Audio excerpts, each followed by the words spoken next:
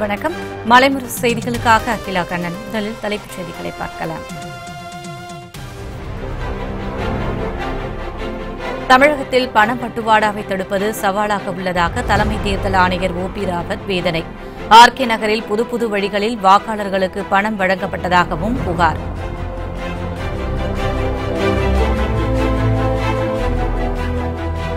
பேருந்து கட்டண உயர்வை திரும்பப் பெறவில்லை என்றால் சிறை நிரப்பும் போராட்டம்.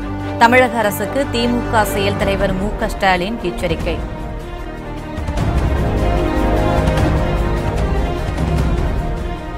ஏழைகளுக்கு எதிராக பேருந்து கட்டணத்தை உயர்த்தியுள்ளதாக கமல்ஹாசன் புகார். அரசு நினைத்திருந்தால் கட்டண உயர்வை தடுத்திருக்கலாம் என்றும் கருத்து.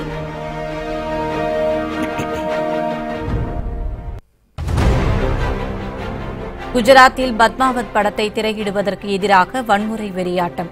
திரையரங்குகளில் நிறுத்தப்பட்டிருந்த 50க்கும் மேற்பட்ட வாகனங்கள் தீயிட்டு கொளுத்தப்பட்டதால் பரபரப்பு.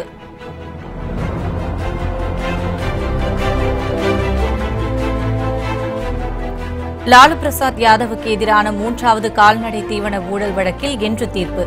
ராஞ்சி நீதிமன்ற வளாகத்தை சுற்றிலும் ஆயிரக்கணக்கான காவலர்கள் குவிப்பு.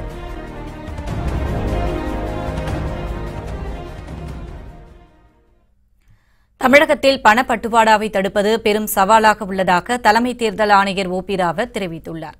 இந்திய தலைமை தேர்தல் ஆணையராக இருந்த ஏ.கே. ஜோதியின் பதவிக்காலம் முடிவடைந்ததை அடுத்து புதிய தலைமை தேர்தல் ஆணையராக ஓம் பிரகாஷ் ராவத் பொறுப்பேற்றுக் கொண்டார். பின்னர் செய்தியாளர்களிடம் பேசிய அவர், இந்த ஆண்டு நடைபெறவுள்ள 8 மாநில சட்டப்பேரவைத் தேர்தலை நியாயமாக நடத்துவதற்கு தேவையான நடவடிக்கைகள் எடுக்கப்படும் என்று கூறினார். இதேபோன்று அடுத்த ஆண்டு நடைபெறவுள்ள மக்களவைத் தேர்தலில் 88 கோடி பேர் வாக்களிக்கும் தகுதியை பெற்றுள்ளதாக தலைமை தேர்தல் ஆணையர் ஓ.பி. ராவத் தெரிவித்தார். தமிழகத்தில் கடந்த மாதம் நடைபெற்ற ஆர்கே நகர் இடைத்தேர்தலில் பணப்பட்டுவாடாவை தடுக்க தேர்தல் ஆணையம் பல்வேறு நடவடிக்கைகள் எடுத்தும் பலனளிக்கவில்லை என்று அவர் கூறினார். தேர்தல் ஆணையத்தின் நடவடிக்கையையும் மீறி வாக்காளர்களுக்கு பணம் வழங்கப்பட்டதாக தெரிவித்த ஓ.பி. ராவத், தமிழகத்தில் பணப்பட்டுவாடாவை தடுப்பது மிகப்பெரிய சவாலாக இருப்பதாக குறிப்பிட்டார். தேர்தல் ஆணையம் ஒரு கதவை அடைத்தால் வேட்பாளர்கள் மற்றொரு கதவை திறந்து விடுவதாகவும், இதை தடுப்பதற்கு புதிய வியூகங்களை வகுக்க வேண்டிய நிலைக்கு தேர்தல் ஆணையம் தள்ளப்பட்டுள்ளதாகவும் தலைமை தேர்தல் ஆணையர் ஓ.பி. ராவத் கூறினார்.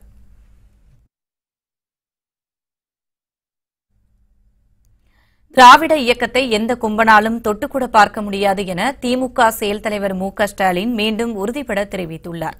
சென்னை அண்ணா அறிவாலயத்தில் மாற்றுக் கட்சிகளைச் சேர்ந்த 1000க்கும் மேற்பட்டோர் திமுகவில் இணையும் நிகழ்ச்சி நடைபெற்றது. இதில் கலந்து கொண்டு பேசிய அவர், திமுகவை பொறுத்தவரை பேரறிஞர் அண்ணாதான் கடவுள் என்று கூறினார். ஒரே இரவில் பேருந்து கட்டணத்தை உயர்த்தியதன் மூலம் ஏழை மற்றும் நடுத்தர மக்களை தமிழக அரசு பெரும் துன்பத்தில் ஆழ்த்தியுள்ளதாக குற்றம் சாட்டினார். எடப்பாடி பழனிசாமி அரசின் இந்த செயல் பண மதிப்பிழப்பு நடவடிக்கையை காட்டிலும் மிக மோசமானது என்று ஸ்டாலின் சாடினார். திராவிட இயக்கத்தை அழிக்க நினைப்பவர்களின் எண்ணம் ஒருபோதும் நிறைவேறாது என்றும் ஸ்டாலின் உறுதிபட தெரிவித்தார். ரூபாய் நோட்டுகள் எல்லாம் செல்லாது என்று ஒரே இரவில மோடி உத்தரவு போட்டாரோ, அதைவிட கொடுமையாக தமிழ்நாட்டில் இருக்கக்கூடிய இந்த குதிரைவேறு ஆட்சி திடீரென்று எதிர்பாராத நிலையில போக்குவரத்து கட்டணத்தை உயர்த்தி இருக்கிறது.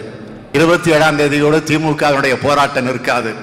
அதற்கு பிறகும் 28, 29 அது மறியல் போராட்டமாக, சிறை நிரப்பக்கூடிய போராட்டமாக நிச்சயமாக இருக்க போகிறது. பேருந்து கட்டண உயர்வை அரசு நினைத்திருந்தால் தடுத்திருக்கலாம் என்று நடிகர் கமல்ஹாசன் தெரிவித்துள்ளார். இது தொடர்பாக கமல்ஹாசன் வெளியிட்டுள்ள டுவிட்டர் பதிவில், பேருந்து கட்டண உயர்வை ஏழைகளின் அரசாங்கமாக இருந்திருந்தால் தடுத்திருக்கும் என்று கூறியுள்ளார். முடிவெடுத்துவிட்டு கருத்து கேட்பது அரசியல் சாதுரியம் என்று கூறியுள்ள கமல்ஹாசன், உயர்த்துவதற்கு முன்பே கேட்டிருந்தால் அதற்கு நிவாரணம் கூறுவதற்கு தேவையான வல்லுநர்கள் அரசாங்க பணியிலேயே உள்ளதாக கமல்ஹாசன் குறிப்பிட்டுள்ளார். ஆனால் இதுபோன்ற யோசனைகளை ஆட்சியில் இருப்பவர்கள் கேட்கவில்லை என்று கமல்ஹாசன் வெளியிட்டுள்ள டுவிட்டர் பதிவில் தெரிவித்துள்ளார். பத்மாவத் படம் திரையிடுவதற்கு எதிர்ப்பு தெரிவித்து அகமதாபாத் திரையரங்குகளில் ஏற்பட்ட வன்முறை சம்பவத்தால் பரபரப்பு ஏற்பட்டது. ராணி பத்மாவதியின் வரலாற்றை தவறாக சித்தரிப்பதாக கூறி பத்மாவதி ஹிந்தி திரைப்படத்தை வெளியிடுவதற்கு உத்தரப்பிரதேசம், குஜராத், ராஜஸ்தான் உள்ளிட்ட மாநிலங்கள் தடை விதித்தன. இதை எதிர்த்து தொடரப்பட்ட வழக்கை விசாரித்த உச்சநீதிமன்றம் படத்தை வெளியிடுவதற்கு விதிக்கப்பட்ட தடையை நீக்கி உத்தரவிட்டது. இதனையடுத்து வரும் 25ஆம் தேதி நாடு முழுவதும் படம் வெளியாகும் என அறிவிக்கப்பட்டது. இந்நிலையில் குஜராத் மாநிலம் அகமதாபாத்தில் உள்ள PVR மல்டிபிளெக்ஸ் காம்ப்ளெக்ஸில் பத்மாவத் படம் திரையிடுவதற்கு தேவையான நடவடிக்கைகள் எடுக்கப்பட்டு வருகின்றன. இதை அறிந்த மர்ம நபர்கள் நேற்றிரவு திரையரங்கு முன்பு போராட்டத்தில் ஈடுபட்டனர். அப்போது காவல்துறையினர் அவர்களை தடுக்க முயன்றதால் இருதரப்பினரும் கைகலப்பில் ஈடுபட்டனர். இதனால் ஆத்திரமடைந்த ஆர்ப்பாட்டக்காரர்கள் திரையரங்கில் நிறுத்தப்பட்டிருந்த 50க்கும் மேற்பட்ட இருசக்கர வாகனங்களை தீ வைத்து கொளுத்தினர். இதனால் அந்த பகுதியில் பரபரப்பு நிலவியது.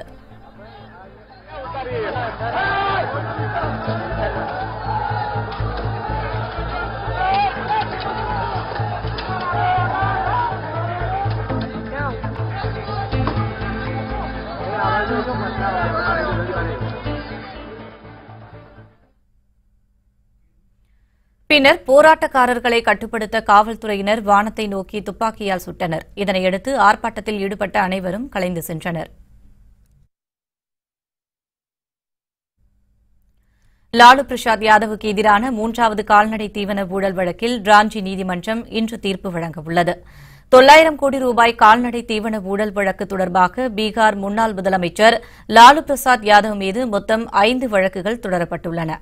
இவற்றில் 2 வழக்குகளில் லாலு பிரசாத் யாதவ் குற்றவாளி என ராஞ்சி நீதிமன்றம் தீர்ப்பளித்தது. முதல் வழக்கில் ஜாமீன் பெற்றுள்ள லாலு கடந்த 8ஆம் தேதி தீர்ப்பு வழங்கப்பட்ட 2வது வழக்கில் 3½ ஆண்டுகள் தண்டனை பெற்று சிறையில் அடைக்கப்பட்டுள்ளார். இந்நிலையில் அரசு கருவூலத்தில் இருந்து 35 கோடி ரூபாய் கையாடல் செய்தது தொடர்பான மற்றொரு வழக்கில் ராஞ்சி நீதிமன்றம் இன்று தீர்ப்பு வழங்கவுள்ளது. இதனையொட்டி ராஞ்சி நீதிமன்ற வளாகம் முழுவதும் காவல்துறையினர் குவிக்கப்பட்டுள்ளனர். இந்த வழக்குகள் போல லாலு பிரசாத் யாதவுக்கு எதிரான மேலும் 2 வழக்குகளில் விரைவில் தீர்ப்பு வெளியாகவுள்ளது. இதனையடுத்து அடுத்தடுத்து தீர்ப்பு வரும் காரணமாக லாலு பிரசாத்தின் அரசியல் எதிர்காலம் குறித்து ராஷ்டிரிய ஜனதாதள தொண்டர்கள் கவலையடைந்துள்ளனர். தகவல் தொடர்பை வலுப்படுத்துவதற்கு தாய்மொழி அவசியம் என ஆளுநர் பன்வாரிலால் புரோஹித் தெரிவித்துள்ளார். பாஜக தேசிய செயலாளர் ராஜாவின் தந்தை எழுதிய நூல் வெளியீட்டு நிகழ்ச்சி சென்னையில் நடைபெற்றது. இதில் தமிழக ஆளுநர் பன்வாரிலால் புரோஹித், காஞ்சி விஜயேந்திரர், பேராசிரியர் சாலமன் பாப்பையா உள்ளிட்டோர் கலந்து கொண்டனர். இந்த நிகழ்ச்சியில் பேசிய ஆளுநர் பன்வாரிலால், பிற மொழிகளை கற்பதால் கூடுதல் அறிவையும் பிற நாட்டு தகவல் தொடர்பையும் வளர்த்துக் கொள்ள முடியும் என்று தெரிவித்தார். சென்னை உயர்நீதிமன்றத்தின் தீர்ப்புகளை தமிழில் வழங்குவதற்கு நடவடிக்கை எடுக்கப்பட்டு வருவதாகவும் ஆளுநர் பன்வாரிலால் புரோஹித் கூறினார். இதற்கான பணிகளில் சென்னை உயர்நீதிமன்றம் ஈடுபட்டு வருவதாகவும் ஆளுநர் தெரிவித்தார்.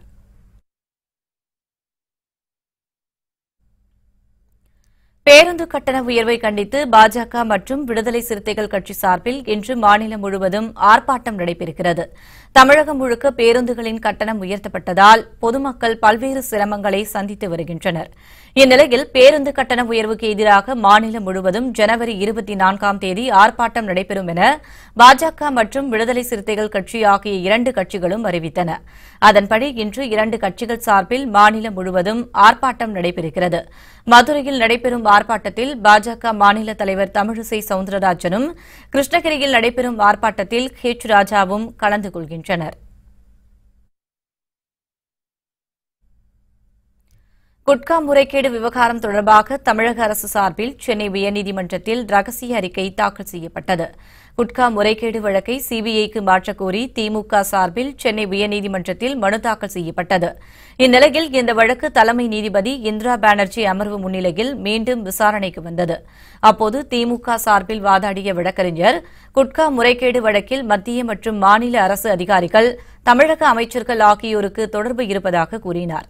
எனவே இந்த வழக்கை ஓய்வு பெற்ற உயர்நீதிமன்ற நீதிபதியின் கண்காணிப்பின் கீழ் சிபிஐ விசாரிக்க வேண்டும் என அவர் வலியுறுத்தினார். அப்போது குறுக்கிட்ட தமிழக அரசு வழக்கறிஞர், இந்த வழக்கின் விசாரணை சரியான திசையில் சென்று கொண்டிருப்பதால் சிபிஐ விசாரணைக்கு மாற்ற தேவையில்லை என்று கூறினார். மேலும் இந்த விவகாரம் தொடர்பாக தமிழக அரசு தரப்பில் ரகசிய அறிக்கை ஒன்றையும் அரசு வழக்கறிஞர் தாக்கல் செய்தார். இதனையடுத்து அனைத்து தரப்பு வாதங்களையும் கேட்ட நீதிபதிகள் வழக்கின் விசாரணையை இன்றைக்கு ஒத்திவைத்தனர்.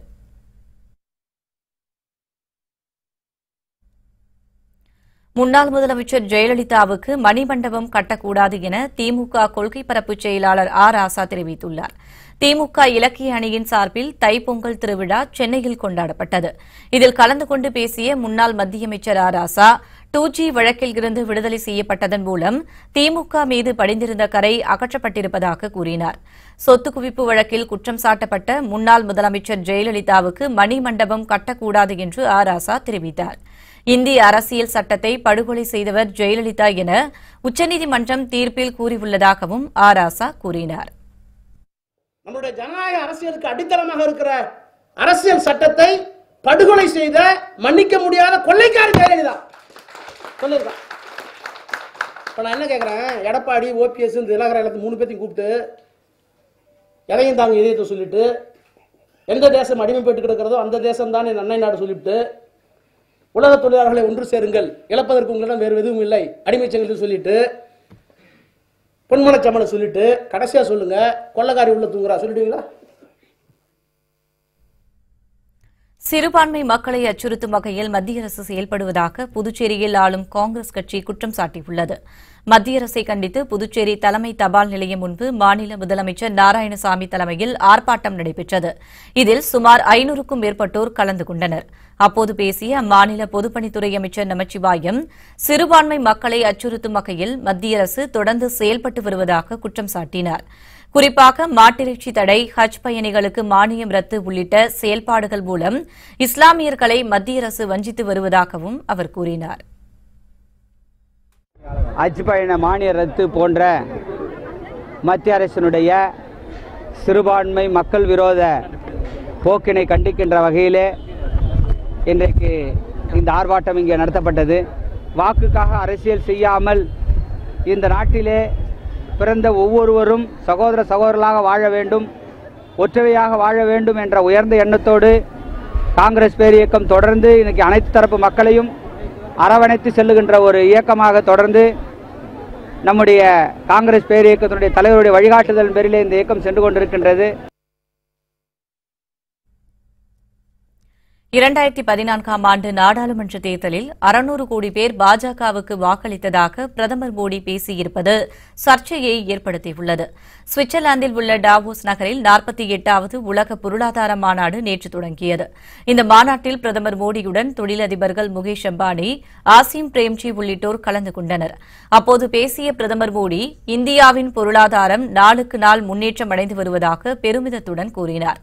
இந்தியாவில் தொழில் தொடங்கும் வெளிநாட்டு நிறுவனங்களுக்கு சிறப்பான எதிர்காலம் உள்ளதாக மோடி தெரிவித்தார்.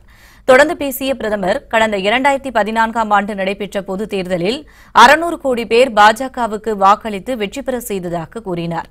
இந்நிலையில் மோடியின் இந்த சர்ச்சைக்குரிய பேச்சு சமூக வலைதளங்களில் கடும் விமர்சனத்தை ஏற்படுத்தியுள்ளது.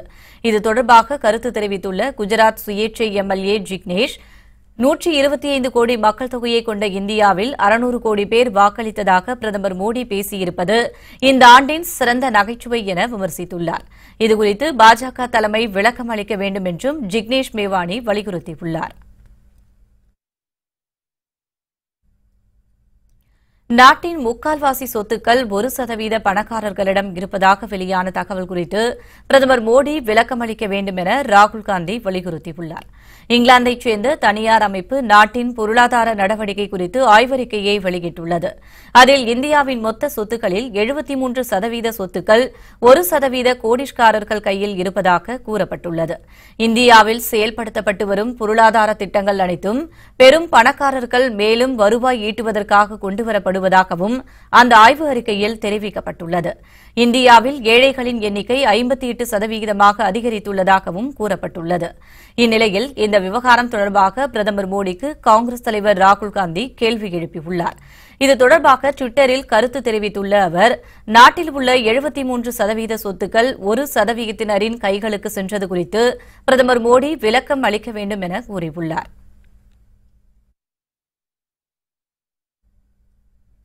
நிதிநிலை விவரங்களை தாக்கல் செய்யாத 1000க்கும் மேற்பட்ட தொண்டு நிறுவனங்களின் அங்கீகாரத்தை ரத்து செய்ய மத்திய அரசு முடிவு செய்துள்ளது. இந்தியாவில் 20,000க்கும் மேற்பட்ட என்ஜிஓக்கள் எனப்படும் தன்னார்வ தொண்டு நிறுவனங்கள் செயல்படுகின்றன. வெளிநாடுகளில் இருந்து நிதி பெறும் இந்த தன்னார்வ தொண்டு நிறுவனங்களை மத்திய அரசு தீவிரமாக கண்காணித்து வருகிறது. இவற்றில் 10% தொண்டு நிறுவனங்கள்தான் தங்களது நிதி விவரங்களை தாக்கல் செய்கின்றன. இந்நிலையில் நிதிநிலை விவரங்களை தாக்கல் செய்யாத 1000க்கும் மேற்பட்ட தொண்டு நிறுவனங்களின் அங்கீகாரத்தை ரத்து செய்ய மத்திய உள்துறை அமைச்சகம் முடிவு செய்துள்ளது.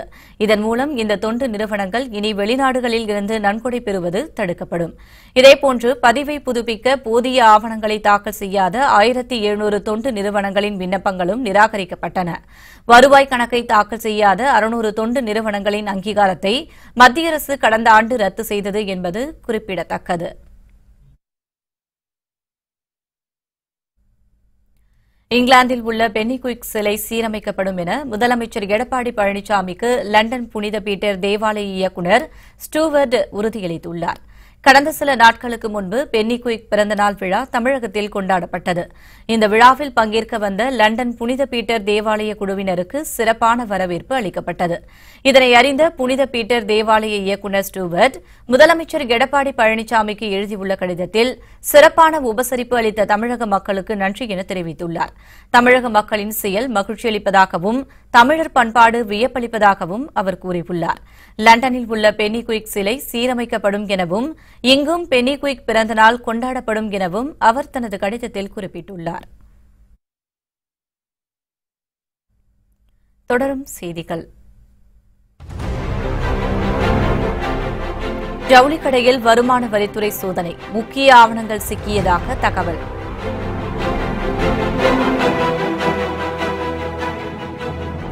எடப்பாடியில் பேருந்து நடத்துனரின் பணப்பை பறிப்பு, நூதன கொள்ளையனுக்கு காவல்துறை படைவீச்சு.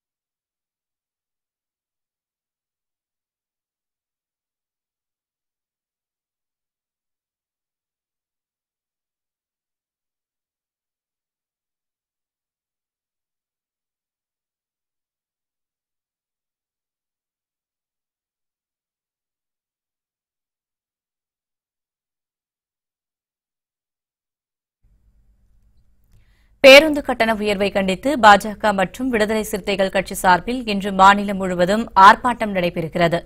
தமிழகம் முழுவதும் பேருந்துகளின் கட்டணம் உயர்த்தப்பட்டதால் பொதுமக்கள் பல்வேறு சிரமங்களை சந்தித்து வருகின்றனர். இந்நிலையில் பேருந்து கட்டண உயர்வுக்கு எதிராக மாநிலம் முழுவதும் ஜனவரி 24ஆம் தேதி ஆர்ப்பாட்டம் நடைபெறும் என பாஜக மற்றும் விடுதலை சிறுத்தைகள் கட்சி ஆகிய 2 கட்சிகளும் அறிவித்தன. அதன்படி இன்று 2 கட்சிகள் சார்பில் மாநிலம் முழுவதும் ஆர்ப்பாட்டம் நடைபெறுகிறது. மதுரையில் நடைபெறும் ஆர்ப்பாட்டத்தில் பாஜக மாநில தலைவர் தமிழிசை சவுந்தரராஜனும், கிருஷ்ணகிரியில் நடைபெறும் ஆர்ப்பாட்டத்தில் ஹெச் ராஜாவும் கலந்து கொள்கின்றனர்.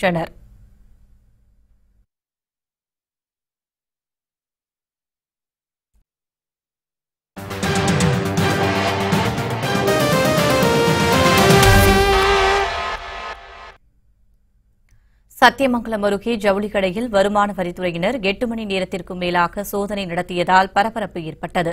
சத்தியமங்கலத்தை அடுத்த புஞ்சை புளியம்பட்டியில் உள்ள தேனு சில்க்ஸ் ஜவுளிக்கடை நிறுவனம் முறையாக வருமான வரி செலுத்தாமல் இருந்ததாக புகார் எழுந்தது. இதனையடுத்து அந்த நிறுவனத்திற்கு சொந்தமான 5 ஜவுளிக்கடைகள் மற்றும் கிடங்குகளில் வருமான வரித்துறையினர் நேற்று சோதனை நடத்தினர்.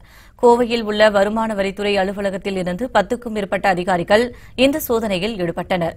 நேற்று மதியம் 2 மணிக்கு தொடங்கி இரவு வரை நீடித்த இந்த சோதனையில் ஜவுளிக்கடைகளில் உள்ள வரவு செலவு கணக்குகள், கோப்புகள் உள்ளிட்டவைகளை அதிகாரிகள் ஆய்வு செய்தனர்.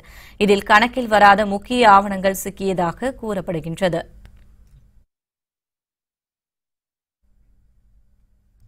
எடப்பாடியில் திரைப்படத்தில் வரும் நகைச்சுவை காட்சியை போன்று அரசு பேருந்து நடத்தினரின் பணப்பையை மர்ம நபர்கள் திருடி சென்ற சம்பவம் பரபரப்பை ஏற்படுத்தியுள்ளது. சேலம் மாவட்டம் எடப்பாடியில் இருந்து மேட்டூர் செல்லும் அரசு பேருந்தில் நடத்துனராக பணியாற்றி வருபவர் வெங்கடாச்சலம். இவர் எடப்பாடி பேருந்து நிலையத்தில் பணப்பையை தோளில் மாட்டியவாறு பயணிகளை பேருந்தில் ஏற்றிக் கொண்டிருந்தார். அப்போது அவரிடமிருந்த பணப்பையை மர்ம ஆசாமிகள் பறித்துக் கொண்டு தப்பியோடினர்.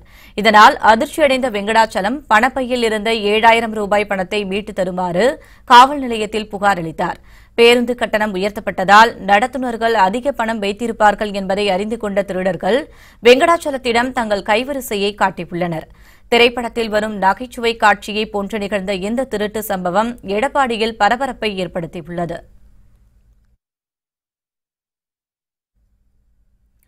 கத்தார் நாட்டு சிறையில் உள்ள 10 தமிழக மீனவர்களை மீட்டுத் தர குமரி மாவட்ட ஆட்சியரிடம் அவர்களது உறவினர்கள் கண்ணீர் மல்க முறையிட்டுள்ளனர். வளைகுடா நாடுகளில் ஒன்றான கத்தாரில் ஏராளமான தமிழர்கள் மீன்பிடி தொழில் செய்து வருகின்றனர். இந்நிலையில் கடந்த டிசம்பர் மாதம் ஆழ்கடலில் மீன்பிடித்துக் கொண்டிருந்த கன்னியாகுமரி, தூத்துக்குடி, நெல்லை மாவட்டங்களைச் சேர்ந்த 10 மீனவர்களை எல்லை தாண்டி மீன்பிடித்ததாக கூறி கத்தார் நாட்டு கடற்படை கைது செய்தது. கிட்டத்தட்ட 1 மாத காலமாக சிறையில் வாடும் தமிழக மீனவர்களை விடுவிக்க மத்திய, மாநில அரசுகள் நடவடிக்கை எடுக்க கோரி அவர்களது உறவினர்கள் குமரி மாவட்ட ஆட்சியரிடம் முறையிட்டுள்ளனர். கன்னியாகுமரி, நெல்லை, தூத்துக்குடி 3 மாவட்டத்தில இருந்தும் 10 பேர் கத்தார்ல இருந்து டரீன்ல இருந்து கத்தாருக்கு மீன் பிடிக்கிறதுக்காக போயிருந்தாங்க. போன இடத்துல அவங்க எல்லை தாண்டி மீன் பிடிக்க வந்துட்டீங்க அப்படின்றதுக்காக சொல்லி அவங்கள சிறைபிடிச்சிட்டு போயிட்டாங்க கத்தார்காரங்க. அவங்கள உடனடியாக மீட்டு எங்களுக்கு ஊரில் தாயகம் கொண்டு வந்து சேர்க்கணும்னு மிக தாழ்மையுடன் ரொம்ப மத்திய மாநில அரசுகளிடம் தாழ்மையுடன் கேட்டுக்கிறோம். பல்லடம் அருகே புகுந்த வீட்டிலிருந்து வெளியேற்றப்பட்டதை கண்டித்து பெண் போராட்டத்தில் ஈடுபட்டார். பல்லடத்தை அடுத்த அணுப்பட்டியில் ஆறுகுட்டி என்பவரது மகன் பழனிசாமியும் கேரளாவைச் சேர்ந்த செல்வியும் பெற்றோர்கள் விருப்பத்துடன் கலப்பு திருமணம் செய்து வாழ்ந்து வந்தனர். இந்நிலையில் பழனிசாமி கடந்த 2ஆம் தேதி உடல்நலக்குறைவு காரணமாக உயிரிழந்தார். இதனையடுத்து புகுந்த வீட்டில் தங்கியிருந்த செல்விக்கு சொத்தில் பங்கு கொடுக்க வேண்டும் என்பதால் கணவரின் பெற்றோர் தங்கள் மருமகளை வீட்டை விட்டு வெளியேற்றியுள்ளனர். இதனால் வேதனையடைந்த செல்வி கணவரின் வீட்டின் முன் அமர்ந்து போராட்டத்தில் ஈடுபட்டார். அட்டாக்ல ஜனவரி 2ஆம் தேதி இறந்துட்டாங்க. மாமியார் மதனியார் 3 பேரும் சேர்ந்து என் தம்பி இறந்ததுக்கப்புறம் உனக்கு இந்த வீட்டில் இடம் இல்லை, வீட்டை விட்டு வெளியில் போக 4 மணிக்கு என்னை வெளியே தள்ளி கதவை அடைச்சிட்டாங்க. நான் ரோட்டில் உட்காந்துருக்கேன். எனக்கு என்ன பதில்? என் வீட்டுக்காரர் இறந்ததோட நான் உட்காந்து அழுதுட்டு இருக்கிறேன். எல்லாம் பெரியவங்களும் பார்த்து முடிச்சு வச்ச கல்யாணம் தான் இந்த நிலைமையில இருக்கு. பழனி மலைக்கோவிலுக்கு இயக்கப்பட்டு வந்த ரோப்கார் சேவை பராமரிப்பு பணிகள் காரணமாக 1 நாள் மட்டும் இயங்காது என கோவில் நிர்வாகம் அறிவித்துள்ளது. பழனி மலைக்கோவிலுக்கு பக்தர்கள் 2 நிமிடத்தில் செல்லும் வகையில் ரோப்கார் இயக்கப்பட்டு வருகிறது. இந்நிலையில் பராமரிப்பு பணிகள் காரணமாக நாளை ஒரு நாள் ரோப்கார் இயக்கப்படாது என கோவில் நிர்வாகம் அறிவித்துள்ளது. எனவே நாளை மட்டும் பக்தர்கள் இழுவை ரயில் அல்லது படிகள் மூலம் கோவிலுக்கு வருமாறு அறிவுறுத்தியுள்ளனர்.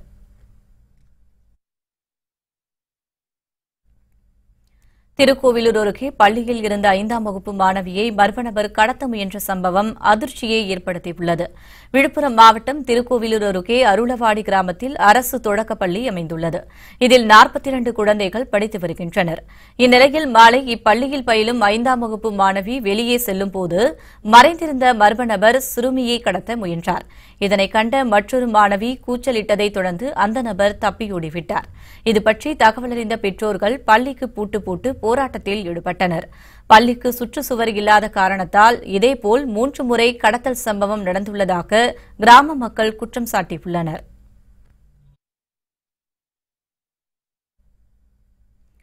வால்பாறை சுற்றுவட்டார பகுதிகளில் சிறுத்தை புலிகள் நடமாட்டத்தால் பொதுமக்கள் பீதியடைந்துள்ளனர்.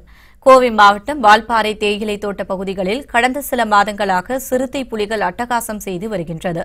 குடியிருப்பு பகுதிகளுக்குள் நுழையும் சிறுத்தை வீடுகளுக்கு வெளியே இருக்கும் ஆடு, மாடு போன்ற கால்நடைகளை தாக்கி கொன்றுவிடுகின்றன. இந்நிலையில் வால்பாறை பழைய பேருந்து நிலையம் அருகே சிறுத்தை புலி ஒன்று கழுதையை தாக்கிக் கொன்றது. இதுகுறித்து அப்பகுதி மக்கள் வனத்துறையினருக்கு தகவல் தெரிவித்ததை அடுத்து அங்கு வந்த அதிகாரிகள் புகார் தொடர்பாக விசாரித்து வருகின்றனர்.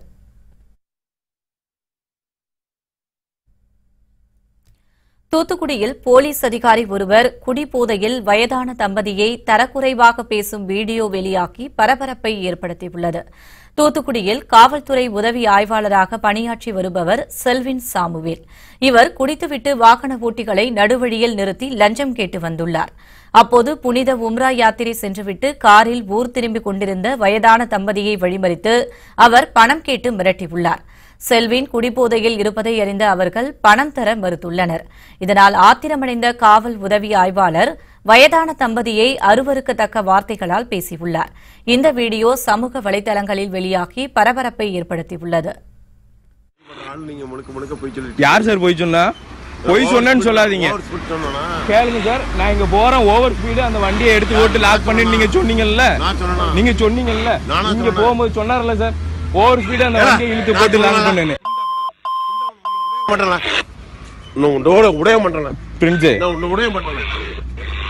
ஓ இது இதா சொல்லிட்டு இருக்காரு, கெட்ட வார்த்தை போட்டு பேசிட்டு இருக்காரு, கெட்ட வார்த்தை பேசிட்டே இருக்காரு. எப்படி இது பண்ணி பேஸ்புக்ல நாளை போட்டு மன்னார்குடியில் கள்ளசாவியை பயன்படுத்தி வீட்டுக்குள் நுழைந்த கொள்ளையர்கள் 12 சவரன் நகை, 1 லட்சம் ரூபாய் பணம் உள்ளிட்டவற்றை திருடி சென்ற சம்பவம் பரபரப்பை ஏற்படுத்தியுள்ளது. திருவாரூர் மாவட்டம் மன்னார்குடியைச் சேர்ந்தவர் கணேசமூர்த்தி. வெளிநாட்டில் பணியாற்றி வரும் இவர் விடுமுறைக்காக சொந்த ஊருக்கு வந்துள்ளார். இந்நிலையில் அவர் இரவு தூக்கத்தில் இருந்து தண்ணீர் குடிப்பதற்காக எழுந்தபோது வீட்டின் கதவுகள் திறக்கப்பட்டிருந்தன. அதிர்ச்சியடைந்த கணேசமூர்த்தி வீட்டை சோதனையிட்டதில் 12 சவரன் நகை, 3 செல்போன்கள், 1 லட்சம் ரூபாய் பணம் உள்ளிட்டவை கொள்ளையடிக்கப்பட்டிருந்தது. இதுகுறித்து அவர் காவல் நிலையத்தில் புகார் அளித்தார். அதன் அடிப்படையில் அங்கு வந்த போலீசார் சோதனையிட்டதில் கள்ளச்சாவியை பயன்படுத்தி திருடர்கள் வீட்டிற்குள் நுழைந்ததும் மாட்டிக்கொள்ளாமல் இருக்க மிளகாய் பொடியை பயன்படுத்தி இருப்பதும் தெரியவந்தது. இது தொடர்பாக போலீசார் தீவிர விசாரணை மேற்கொண்டு வருகின்றனர். ஊழல் ஆட்சி நடத்தும் முதல்வரும் துணை முதல்வரும் சிறைக்கு செல்வது உறுதி என தகுதி நீக்கம் செய்யப்பட்ட தினகரன் ஆதரவு எம்எல்ஏ ஏழுமலை தெரிவித்துள்ளார். திருவள்ளூர் மாவட்டம் காக்கலூரில் செய்தியாளர்களை சந்தித்த அவர், பணம் சம்பாதிப்பதையே குறியாக கொண்டிருப்பதால் இபிஎஸ், ஓபிஎஸ் அணியினர் மகிழ்ச்சியாக இருப்பதாக கூறினார். தன்னை முதலமைச்சராக்கிய சசிகலாவை சிறைக்கு அனுப்ப முக்கிய காரணமாக இருந்தவர் எடப்பாடி பழனிசாமி என அவர் குற்றம் சாட்டினார். சின்னத்தை முடக்கிய ஓபிஎஸ் உடன் கூட்டணி வைத்திருப்பவர்கள் விரைவில் சிறைக்கு செல்வார்கள் என்றும் ஏழுமலை தெரிவித்தார். பாத்தீங்கன்னா தள்ளி வச்சுட்டாங்கன்னு சொல்லிட்டு சந்தோஷப்படுறது இபிஎஸ், ஓபிஎஸ் கொடுத்தான். இன்னும் 10 நாள் போன ஆட்சி போதும், ஆட்சி இன்னும் ஒவ்வொரு நாளும் அவங்க நினைக்கிறதுனான்னு சொல்றாங்க. ஆட்சியில் எப்படியா ஒரு நாள் போயிடுச்சு, போயிடுச்சுடா, இன்னைக்கு வந்த வரைக்கும் வசூல் போதும், நாளைக்கு ஒரு நாளைக்கு தான், நாளைக்கு ஒரு நாள் வசூல் வந்தா போதும், இந்த இடத்துல அவங்க ஆட்சி ஓட்டுக்கிறாங்க. நான் உண்மையா சொல்றேன், அவங்க என்ன சம்பாதிச்சாலும் பாவத்தை சம்பாதிச்சுக்கிறாங்க. அந்த பாவம் சும்மா விடாது. கண்டிப்பா நீங்க வேணா பாருங்க, அவங்க ஜெயிலுக்கு போது நாங்க பார்க்கத்தான் போறோம். தொடரும் செய்திகள். பெரும்பான்மை ஆதரவுடன் நிதி மசோதா நிறைவேற்றம் மீண்டும் செயல்பட தொடங்கியது அமெரிக்க நிர்வாகம்.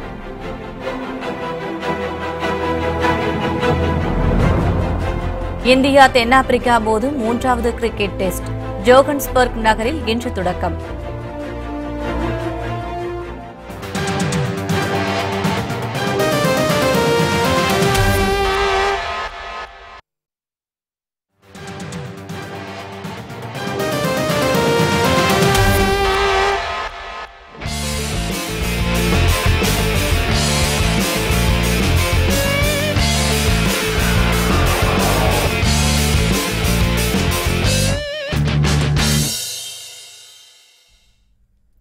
நிதி மசோதா பெரும்பான்மை ஆதரவுடன் நிறைவேற்றப்பட்டதைத் தொடர்ந்து 3 நாட்கள் முடங்கிய அமெரிக்க அரசு மீண்டும் செயல்பட தொடங்கியது.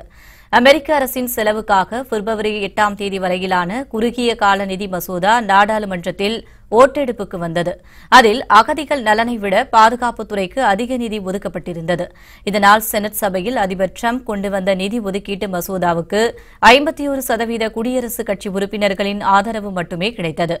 அமெரிக்க அரசு கொண்டு வந்த நிதிநிலை தோல்வியடைந்ததால் அரசு 3 நாட்களுக்கு முடங்கியது. இதனையடுத்து ஜனநாயக கட்சியுடன் நடந்த பேச்சுவார்த்தை வெற்றியடைந்ததைத் தொடர்ந்து 81 உறுப்பினர்களின் ஆதரவுடன் நிதி மசோதா நிறைவேற்றப்பட்டது. 3 நாள் முடங்கியிருந்த அமெரிக்க அரசு மீண்டும் செயல்பட தொடங்கியதால் 8 லட்சம் அரசு ஊழியர்கள் ஆறுதல் அடைந்தனர்.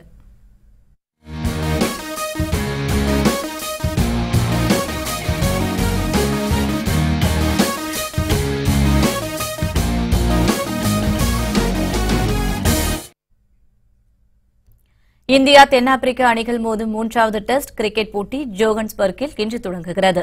தென்னாப்பிரிக்கா சென்றுள்ள இந்திய அணி 3 போட்டிகள் கொண்ட டெஸ்ட் தொடரில் விளையாடி வருகிறது. இதன் முதல் 2 போட்டிகளிலும் தென்னாப்பிரிக்காவை விட தோல்வியடைந்த இந்திய அணி 0-2 என்ற கணக்கில் தொடரை இழந்தது. இந்நிலையில் இரு அணிகள் மோதும் 3வது மற்றும் கடைசி டெஸ்ட் போட்டி ஜோகன்ஸ்பர்க்கில் இன்று துவங்குகிறது. இதில் ரோஹித் சர்மாவுக்கு பதிலாக ரஹானே களமிறங்க வாய்ப்புகள் இருப்பதாக கூறப்படுகின்றது. இந்த போட்டியில் இந்திய அணி ஆறுதல் வெற்றி பெற்று ஒயிட் வாஷ் ஆவதை தவிர்க்க வேண்டும் என்பதே ரசிகர்களின் எதிர்பார்ப்பாக உள்ளது. புத்தம் புதிய செய்திகள் அவ்வப்போது முழுமையாக மாலைமுரசு தொலைக்காட்சி வழங்கும். இணைந்திருங்கள் மாலைமுரசு தொலைக்காட்சியுடன். வணக்கம்.